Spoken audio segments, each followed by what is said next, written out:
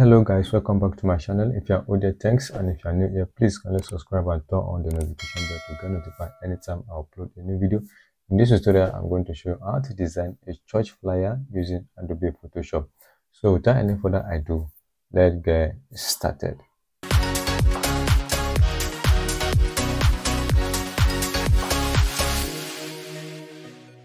So the first thing, go to the file, the menu here, select new. Then and over here I'm going to use 1080 by 1080 pixels. Then leave your resolution at 300. Then for printing, change it to CMYK color mode. Then and if it is for social media, then you leave it at RGB color mode. Then click on Create. So this is our working background now. So what I'm going to do now, then I'm going to copy the S code I'm going to use for the background color. So over here, I'm going to copy it, Ctrl+C to copy, then go to your fill color, select solid color, and I'm going to paste it, Ctrl+V to paste. Then now we are going to bring our resource file, then go to your document here, and I'm going to import this background over here, then scale it down. Then go to your filter, select blur, Gaussian blur, and over here then I'm going to blur this one by 10%. Then I'm going to click OK. So then now change the blending mode then to hard light. So I change it to soft light. Then let me see how it's going to look. Now the second one, then go back to your resource file, and I'm going to import this one over here. Then we have to scale it out like this, then click OK to apply it, and we are going to change the blending mode soft light. Then we are going to our filter, blur, Gaussian blur, and this one I'm going to blur it by 8%. So what I'm going to do, I'm going to leave this one to be normal, then and this one I'm going to leave it soft light, so let it be like this. Then the next, I'm going to my resource file and import this background over here. Then I'm going to take this one up here, something like this is okay. Then go to your filter, select your blur, Gaussian blur, and I'm going to make it by 5%, something like this. Then apply your layer mask, then select your gradient tool over here, then make sure that over here is black and white. Then we are going to blend this particular area. Okay, so having done that, so the next thing, we are going to draw a rent angle at the bottom here, something like this. Okay, so having done this one, then we are going to bring our text now. So the first thing I'm going to do is to copy this one, Ctrl+C to copy. Then I'm going to import the church logo. Then before importing church logo, I'm going to create a rent angle, something like this. Then and apply a shape to it, something like this. Now I will take it up here, then import the church logo. Now reduce the size,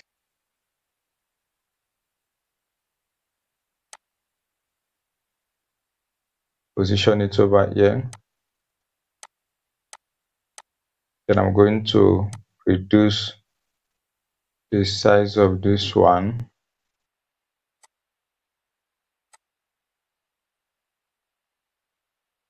Okay, something like this.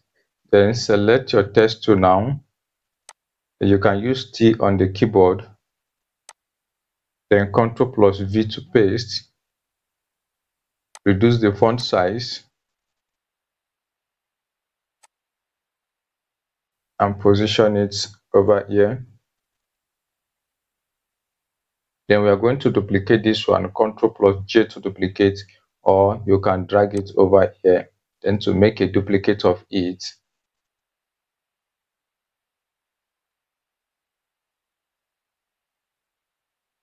then I'll position it at the center.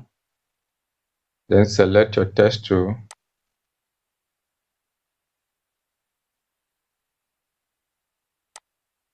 Then go to select on the menu over here. Then to select all. Then go back to your text document and make a copy of this one. Then Ctrl plus V to paste.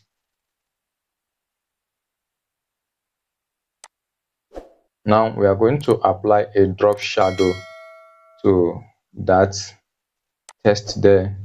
Then go to your blending option and select drop shadow.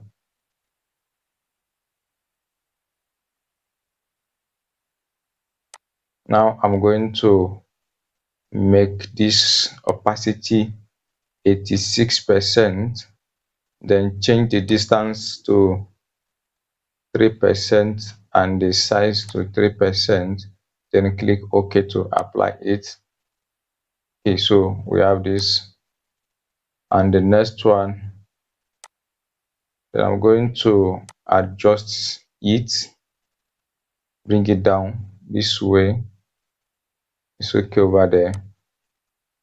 Then the next thing, I'm going to duplicate it, Ctrl plus J to duplicate, or you can drag it down over here to make a duplicate of it. Then I'm going to place it over here, and I'm going to select my text tool, or you use T on your keyboard and for text tool. Then go back to select on the menu here and select all, or you press Ctrl plus A to select. Then make a copy of this, Ctrl plus C to copy and Ctrl plus V to paste. So now we are going to change the font to Bebas. Then I'm going to use this Bebas new board. So now I'm going to increase the size of the font, something like this. Then go to back to select all, and apply vertical alignment to centralize the text. Then go back to select, and you deselect it, or Ctrl plus D. That is the shortcut. Now I'm going to copy this one, Ctrl plus J to duplicate it. Then bring it down this way. Then select your text again. And now I'm going to change this one to the font to Raleway, then make it bold. We are going to change the font to this yellow color like this, and then the next thing we are going to highlight it, Ctrl plus A to highlight. Why we are going to copy this one over here, Ctrl plus C to copy, then Ctrl plus V to paste.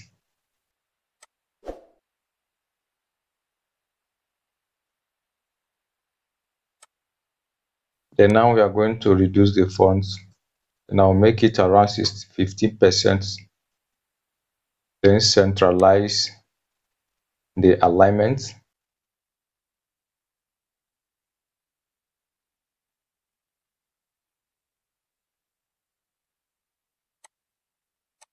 Position it over here at the center. Then and increase the font size,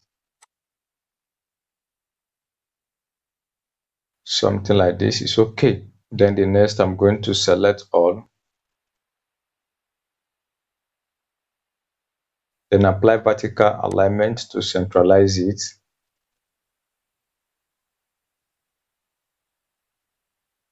and Ctrl plus D to deselect. So having done that one, then the next I'm going to copy this one, Ctrl plus C to copy, then select your text tool, Ctrl plus V to paste, then change the font to white, then and I'm coming back behind over here to create a rent angle.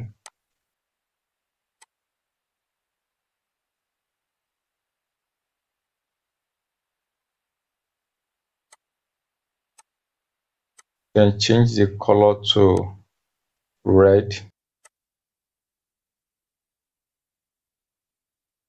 I will adjust it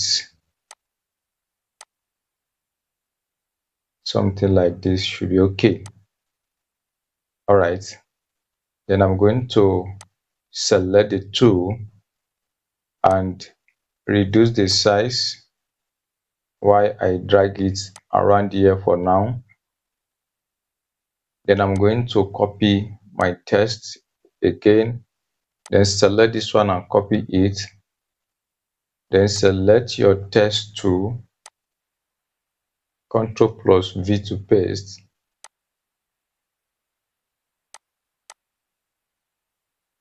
increase the size, and we are going to change the font to Open Sans, then make it bold. Then the character spacing we are going to apply minus 60%, something like this, then position it around here. Then while we are going to select this rectangle and this one, then select it while we adjust it over here.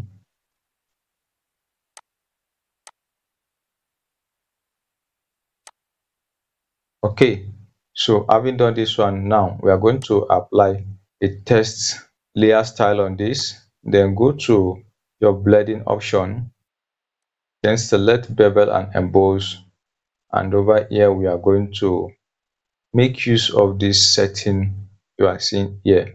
So then at the style here is bevel and emboss, so then and this one is smooth, then the depth is 115, then the size is 10. So and the contour here we use, this is the contour we are going to use over there. Now come to the drop shadow and we are going to make it 100%. Then the distance make it 6, then leave the spread at 4 and the size then 6, something like this. Then it's okay. Now we are going to apply it. All right, so then the next thing we are going to do, then we are going to also select this one, then and we are going to apply a drop shadow to it. So the drop shadow we are using before, so we are going to adjust it because we duplicate it from present. Okay, so now this one we are going to adjust it to 6% and the size 6%. Then you leave the opacity at 86, then you click OK to apply it. So the same thing we are going to do to conference. Select the drop shadow and make the adjustment 6 and over here 6. So this is the outcome of it. Okay, so the next thing we are going to do now, we are going back to our resource file and upload this one, import this one, reduce the size and position it over here this way. Then you can increase it a little more. Okay, now we are going to apply our layer mask and select the gradient tool while we blend the top here. Something like this, it's okay. And you will have this.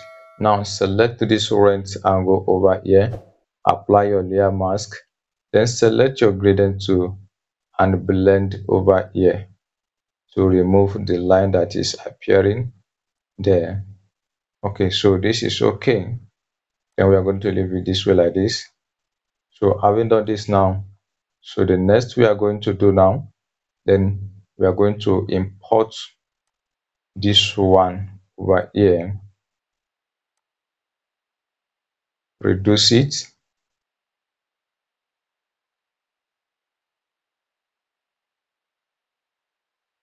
then go to image, go to adjustment, select hue and saturation, and drag this one over here to change the background color to white. And now we are going to our test document, then we are going to make a copy of this one, Ctrl plus C to copy. Then while we select our text tool, I'm going to change the alignment to left alignment, then Ctrl plus V to paste. Then we are going to change the font to Helvetica, also change the font color to red.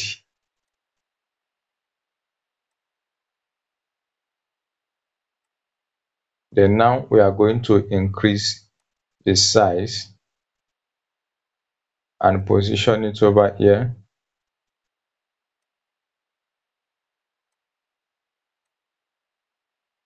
Then I'm going to apply adjustment to the character spacing there, then minus 60%. Okay, then go back to your document and make a copy of this one.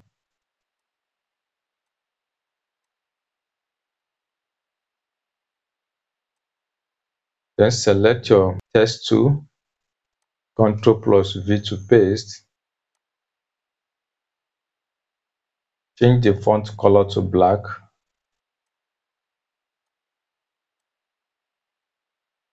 I'm going to move this one from here to the top, then drag this one and position it over here.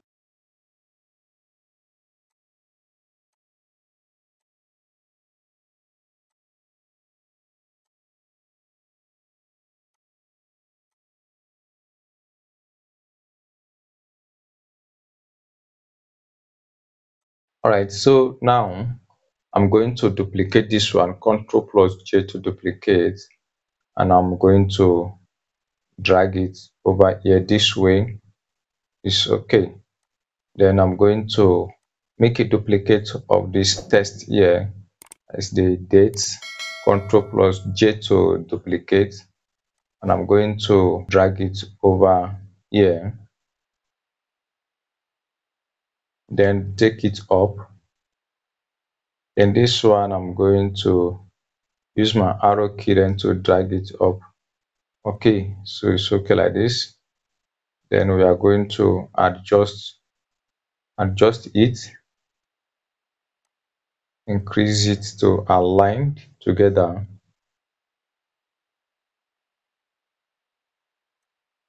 So having done that now, then we are going back to this one, then to make the adjustment.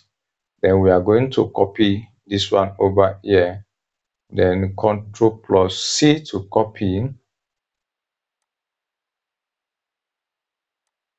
select your text tool, highlight this one, Ctrl plus A to highlight, then Ctrl plus V to paste.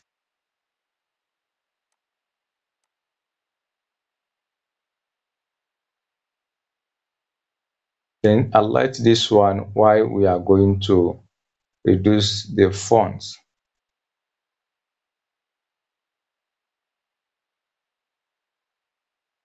Something like this. Then click OK to apply it, and we are going to reduce the size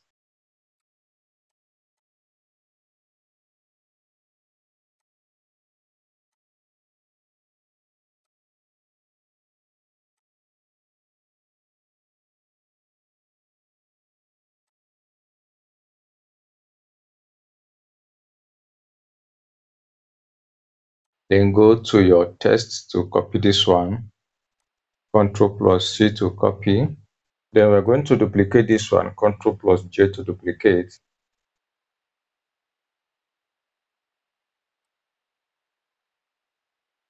Select your text tool. So we are going to highlight only this one, then and change the text over there to 7. Then while we are going to highlight this one over here and delete it, then you will have something like this.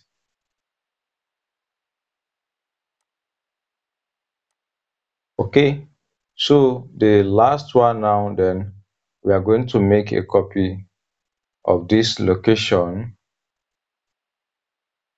Then why we import the location icon and reduce the size.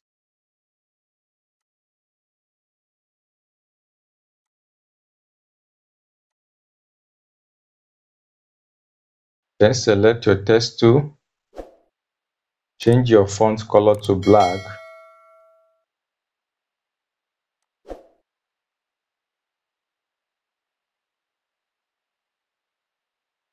Ctrl plus V to paste.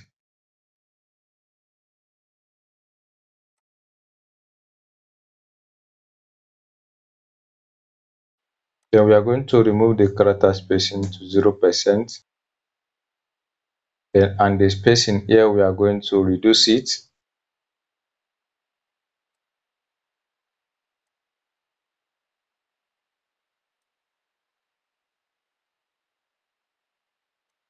So guys, reduce the font size.